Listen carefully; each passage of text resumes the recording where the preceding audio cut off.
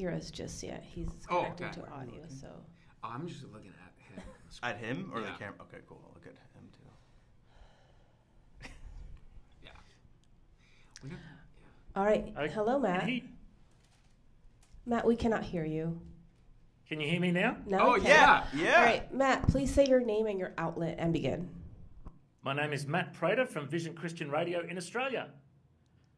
Hey, Matt. Hey. Great to have you along, guys. I'm a massive fan of The Chosen, and it's so good to be able to connect with you today. Can you please tell us what is your role in The Chosen? Yes. Well, I play Andrew, often known as the first called disciple. And to me, I tend to call him Andrew the Great. And I think every other person does as well. Go ahead, Paris.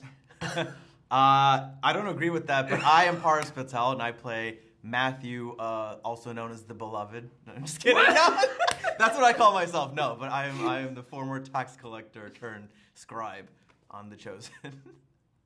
Very cool. Well, I've been watching since season 1, and I'm so excited for season 4 coming out in cinemas. I'm so pumped about it.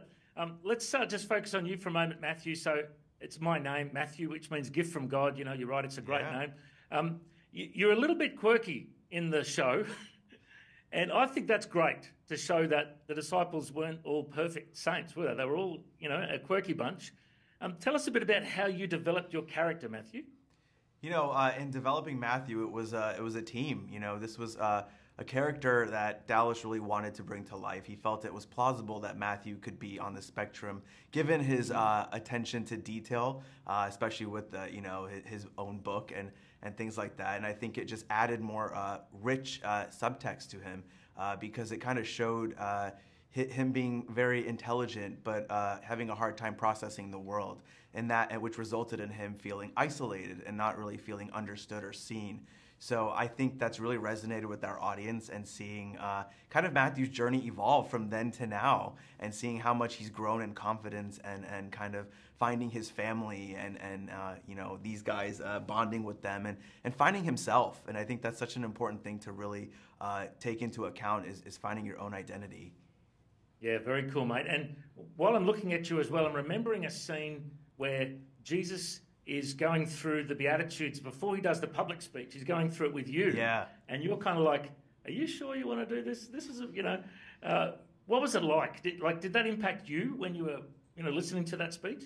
Yeah, it's funny because we were doing the scene, and it was so cold in Utah, and the sun was setting, and it was beautiful. And I just, I thought I was freezing, but I realized I was just holding in uncontrollable tears during that moment, because it was so beautiful to have those Beatitudes read out and have it kind of, picture it relating to each disciple in each moment. I thought that whole scene was so important for Matthew's storyline that season, because I think it was a moment that Jesus wanted to have with Matthew to make him feel accepted, because the disciples weren't really welcoming him in that season. So that moment was so beautiful to have that one-on-one time, just kind of how like a lot of people want to feel like they see Jesus authentically and have that one-on-one time with him. So it was a very special moment for Matthew and a special one to film.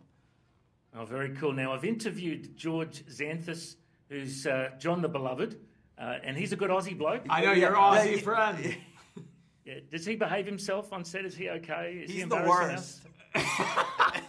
Very Aussie. That's why I say I'm the beloved, not John the Beloved. No, I'm kidding. No, George is. No, he does. Yeah. He's the best. Yeah. I actually just saw him yesterday. We were playing games. So there was only one moment, by the way, while filming that the slightest Aussiness came out, and now I never let him forget it. And so he was saying one line, doing great in the accent, and then, it came out, and now my interpretation of it was like, he said something, he's like, okay, we've got to get the sermon, and now I do my version of a horrible Aussie accent just to get at George, just to tell him, like, I heard the true Aussie comes out in George when he eats Vegemite sandwiches in between breaks on set.